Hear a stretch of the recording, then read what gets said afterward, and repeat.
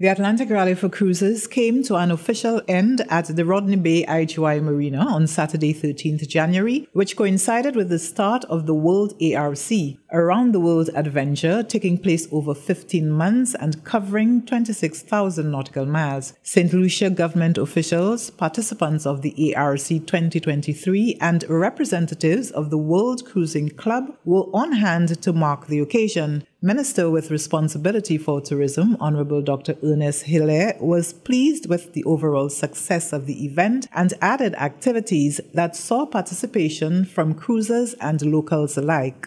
The numbers were quite impressive, and I think in many ways it showed that the event continued to grow, and especially, as I said, post-COVID.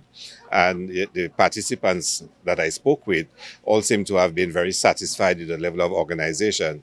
You mentioned a couple of events that were added, and we were really impressed with, the Export St. Lucia event, the St. Lucia market that was put on.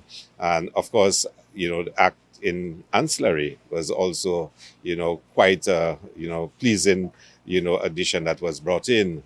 And I think it says a lot about how the event can continue to grow. But even more importantly, the impact that it has on the country in terms of economic activity, in terms of spend.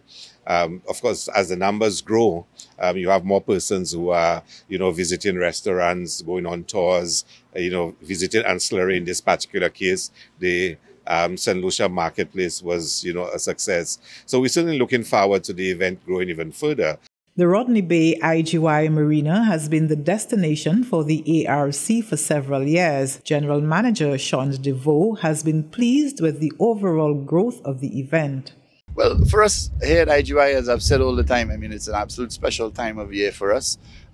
With the World Arc, it's even a bit more special because it's the only event that World Cruising Club puts on from St. Lucia that will end in the same destination. And for Rodney Bay IGY Marina to be part of that, it's even more tremendous and emotional, I guess, to some extent, connected to it.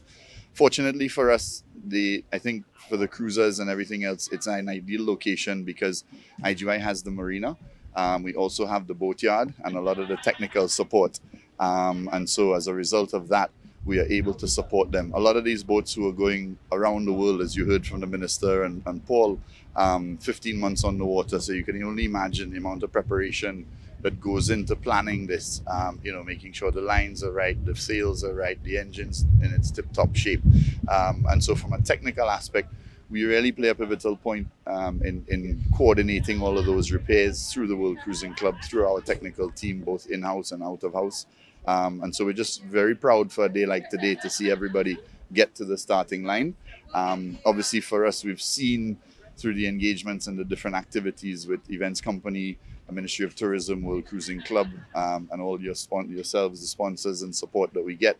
We've seen the growth when the clients or the cruisers first meet, and then we see them turn into friends. And then I can guarantee you, when you come back here in April to welcome the group that left last year, some of them are lifelong friends that keep in touch forever. 25 yachts will sail around the world for 1 year and end at Rodney Bay in April of 2025. Meanwhile, the yachts which left St. Lucia for World Arc in 2023 will be expected to begin arriving on island in April of this year. The general manager of the marina underscored the tremendous impact of both events on St. Lucia's economy.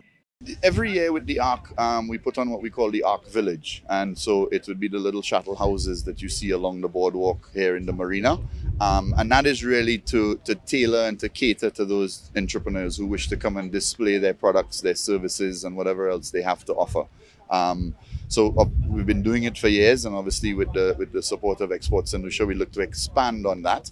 But yeah, coming back to the economic impact, $11 million is spent in the country in 3 weeks. Less than 5% of that is actually spent within the marina. I know the perception is everything is spent within the marina, but that just goes to show that the economic impact of the Arc is really spent out in every corner of this island. And so we encourage new ideas, new products and everything else, because we really want to show them an authentic St. Lucia.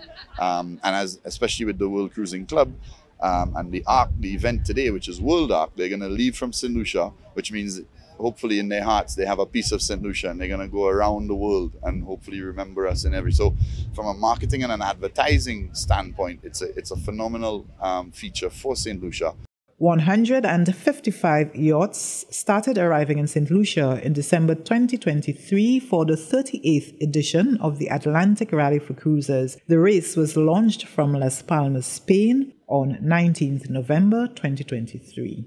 From the Government Information Service, I am Virgil Leonti reporting.